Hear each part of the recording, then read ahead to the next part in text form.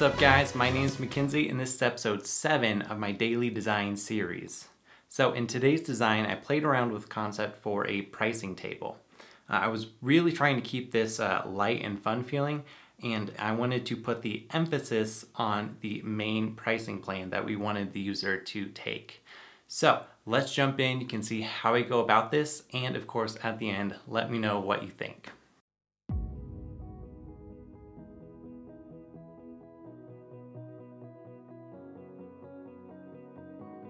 So let me just start off by saying that the color scheme in this design was inspired by an awesome Chrome extension that I found the other day by the fine peeps at Color Hunt. So check the description below because I will definitely add a link to it. It is one of the coolest Chrome extensions I have found in a while. Basically every time you open up a new tab you get a new color scheme to get inspired by. I love it. I definitely recommend it. Definitely check it out.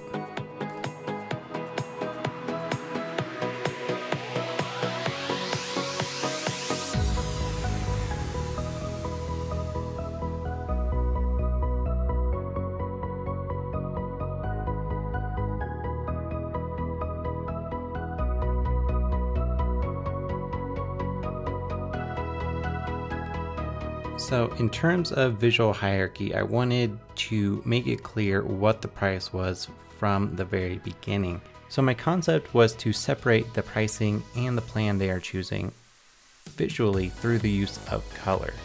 So I wanted a big contrast between the pricing and the plan up top and then the features and benefits listed below.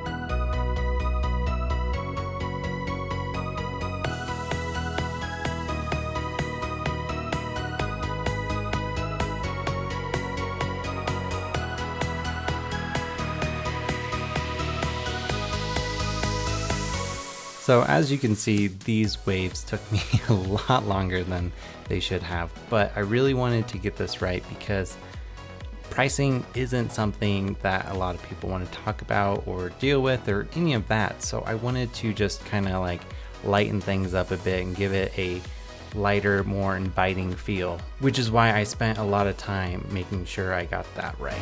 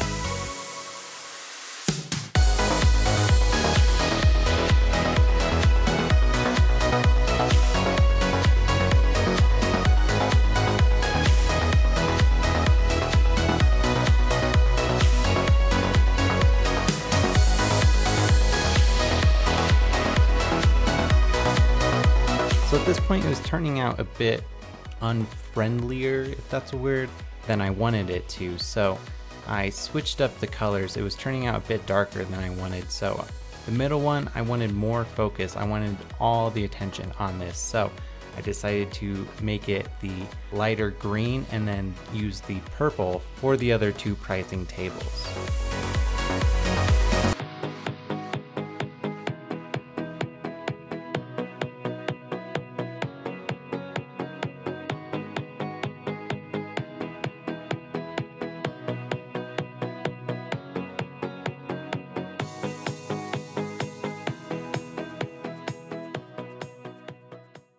All right, that wraps up episode 7. The first week of my daily design series is complete.